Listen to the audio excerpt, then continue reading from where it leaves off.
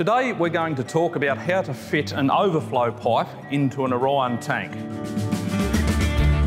With your tank, you will be supplied what we call a pre-pack bag. And in that bag, you've got your installation instructions, a 90mm rapid seal rubber grommet, a 90mm insect screen for your overflow, a tap, a valve for the bottom, a nipple to connect the valve to the tank, and a bonus roll of thread tape to make sure that it's all nice and tight when you've finished. When it comes to installing the overflow, normally an Orion tank is supplied with a pre-drilled overflow hole. You take the rubber grommet and you install it into the overflow hole, the pre-drilled hole, like so, making sure that it's seated nice and tight against the tank. We then recommend that you take a little bit of detergent or some sort of other lubricant, apply it to the inside of the rubber grommet, and then also just a little bit of water like that on your fingers and around the end of the pipe. This piece of pipe that I've got here is a 90mm DWV pipe, stormwater pipe, and in it we've cut some slits into the end.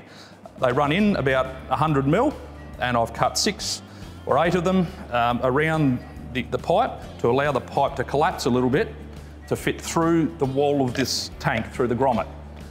Once we've got the water on and we've got a little bit of lube on the inside there, you simply insert the slit end of the pipe in through the wall of the tank and then push the pipe in till it seals in to the wall of the tank, just like so. The beauty of this system is that if the tank moves after installation, the pipework can move without breaking the silicone seal, which will then allow water to run down the side of your tank. With this system, as you push the pipe through, the rubber grommet expands and seals against the wall of the tank, as it also seals against the wall of the pipe as you push it through. If you have trouble installing the overflow pipe, we suggest that you can pull it back out again, apply a little bit more lubricant and water, and then go again.